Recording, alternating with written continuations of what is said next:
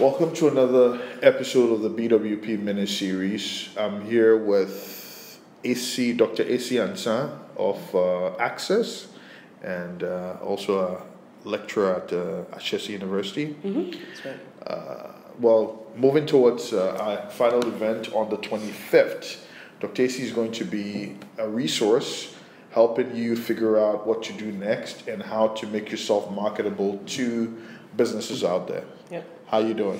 I'm doing well, thank you. I'd like you to just touch a little bit about yourself and your past. Okay. I do two main things, and one is recruitment and corporate training here at Access, and then on the other hand, I teach at Ashesi University, so I teach leadership, negotiation, a number of classes. My training is, I'm an entrepreneur and I'm an academic. I combine those two, and I enjoy working with young people, so I do a lot of career coaching as well. So let's start first from the challenges. What are some of the issues that you come across with a lot of the Ghanaian youth coming out of school and preparing themselves for the job market? All right, so that's a very broad question, but generally I'd say we're quick to, oftentimes many people are quick to, blame the system, and the system doesn't prepare them enough, etc. But I think if I'm looking at challenges that they face, let me break them into two: what they can control and what they can't. One thing they can't control is the economy and what's going on out there, and so there are times when you have people trained in one area and there aren't jobs in that area. Now, the challenges they could have control over is learning about new markets, breaking into new markets. You have people who are trained, I think we operate at the two extremes when it comes to things they can control. One, you may have people who are trained in areas where the jobs aren't sitting around, but when they come, they haven't been equipped to apply the knowledge in order to, create their own jobs or to work for somebody. You can easily market your skills to somebody who may not even have thought of it, but the moment you say it, they say, okay, maybe I can use this person's services.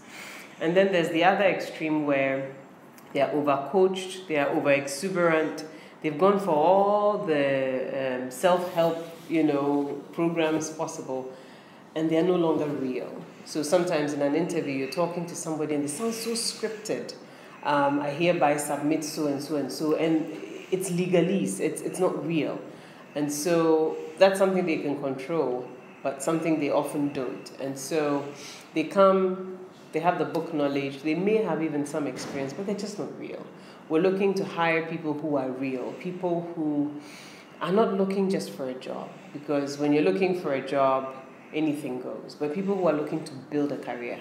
So many of them are going through school, coming out, and they're looking for jobs, as opposed to looking to build careers.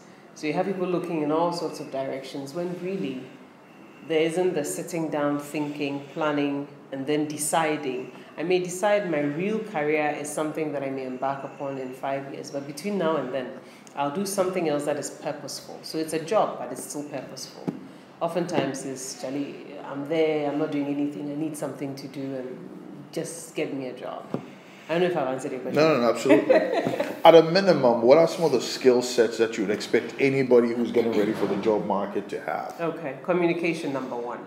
You can have all the head knowledge, but if you can't articulate it to somebody, that's a big problem. We find that with particular functions. The more technical the role, very often, the less articulate you may find people. And so communication skills, attitude is everything. If I'm hiring you, I need to be confident that I can have you handle clients and you're not going to be rude to them.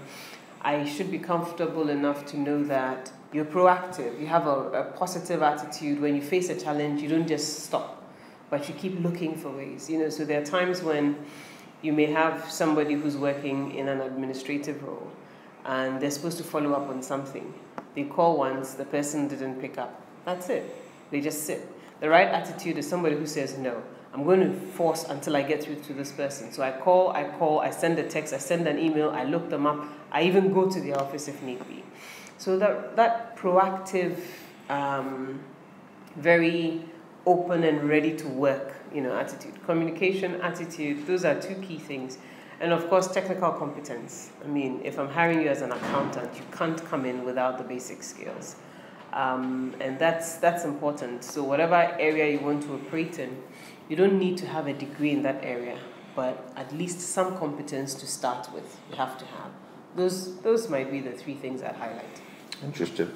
What are typically some of the job areas that you get requests for from your clients, your company clients? It cuts across. We hire across industries. So we have media houses, we have financial institutions, oil and gas, investment houses, private equity. So we hire across industries and then across functions. Marketing, HR, finance, IT, etc., etc. So it's hard to bundle them. I could talk about trends, where people are becoming a little more open-minded when it comes to hiring people who may not come in with that particular degree, because sometimes we advise employers and say, look, you might need somebody in sales and marketing, but you don't need somebody who has a degree in sales and marketing. If they show you they have what it takes, right attitude, communication skills, and they can understand what the main aim of their role is, you're set. So slowly employers are getting to that point. And then also, when I started Axis in 2008, which is about 6 years ago, a lot of the roles that we had and the kind of requests that were coming in from employers, general management, basic entry-level, junior-level roles, etc. Now you have people who are looking for more technical roles. So we're getting more requests in the areas of engineering. When it comes to IT, programmers, etc. There's always been a market for that. And so we're getting roles that are a little more business development managers, for example. When I started, it wasn't common. But now people are realizing it's not just the hardcore sales and marketing I need. I need a BDM who can think finance, can think marketing, can think business modeling, forecasting, a very robust kind of person. That's what we're looking for. That's what a lot of clients are now looking for. So somebody who can function across areas, not just stuck in one silo. Do you do any type of coaching or training within Access? We do. We do corporate training. When it comes to working with job seekers, for example, we do a lot of career coaching, and sometimes somebody may come and say, I have an interview and I need a little help in preparing.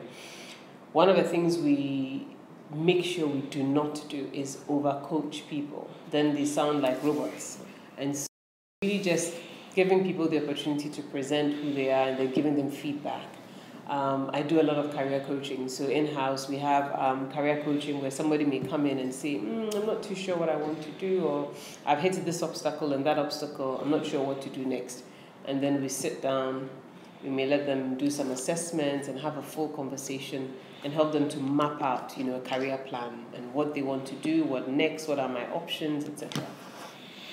So for those who are coming on, not this Saturday, but the next week Saturday, on the 25th, what are they to expect? What kind of questions can they ask you? What can they get answers to? If it has to do with career self-discovery, I'd like to call it, you're not too sure what to do, etc. If it has to do with job hunting, I'm not sure where to look, or I've been looking and I'm frustrated, it's been 6 months and I'm still, sitting at home. If it's got to do with, I want to start something on my own, I'm not sure where to begin.